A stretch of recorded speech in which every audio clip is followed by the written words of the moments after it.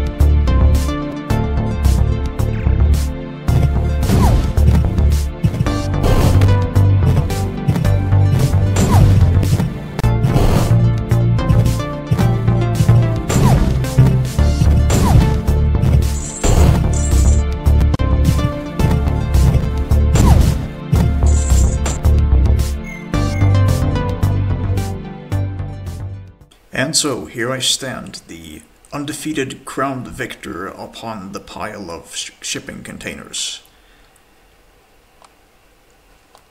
So let's go back to the menu, and I'm going to restart the game, and I can walk you through all the things that have happened.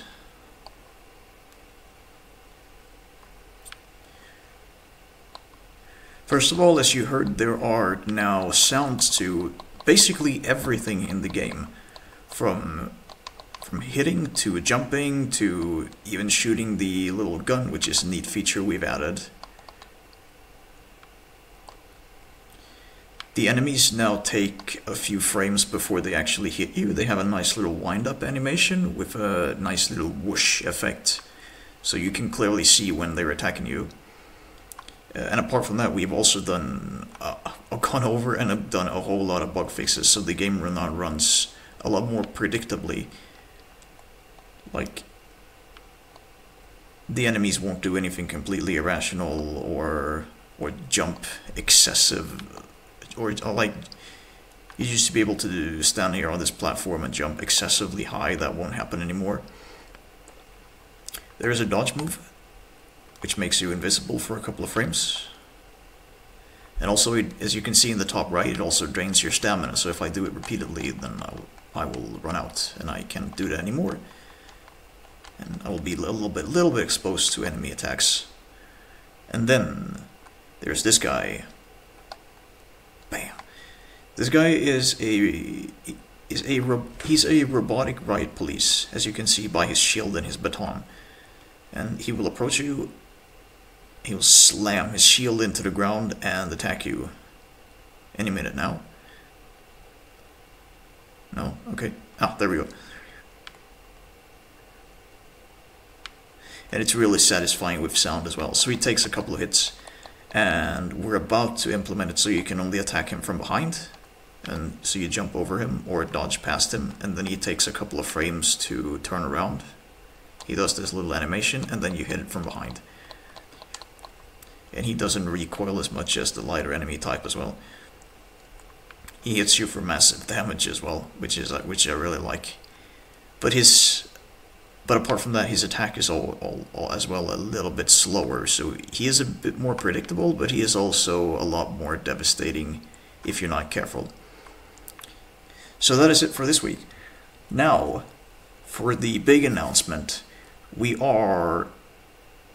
are on time, we will release the demo for RAZE on Wednesday. This is going to be the first demo version we release, and if you are excited about it, feel free to let me know in the comments or contact me in any other way, and we will send you a copy of the game. And it would be really neat if you could let us know what you think. Let us know if you get a chance to play the game. Let us know, does it feel intuitive? Does it feel fun? What features would you like to see implemented? Are there any particular bosses or enemies you would like to see that you think would fit the game pretty well, or just things you would like to see in the game in general? We love feedback, and you are more than welcome to give it to us. So with that said, I hope you will play our game on Wednesday and let us know what you think. It's going to be really fun upcoming week because we're going to have a physical demo as well in a venue here in the town where I live. So we're hoping to get some really nice feedback that we can work on for getting the alpha version. So how do I put this? We have a 2-day deadline now to get the first level up, and if we have time, we're hopefully gonna make a boss battle as well. So we need to design an arena for that and actually make the sprite for the boss, which is something I'm not looking forward to, because the riot police you saw, he took 3 days to just make the sprites, and I'm not even done programming the behavior yet. So now I'm gonna make a boss in 1 day. So we'll see how that turns out. If nothing else, we'll just make it a bigger version of this robot if we can't under any circumstances finish the boss on time. But hopefully we're gonna do that. Hopefully, I say. It would be really fun if we could get a boss battle up and see what people think. So with that said, I'm going to leave you there, and I hope you try the game. Now, goodbye from little Mr. Race here, who's doing this amazing combat pose. So yeah, see you next week.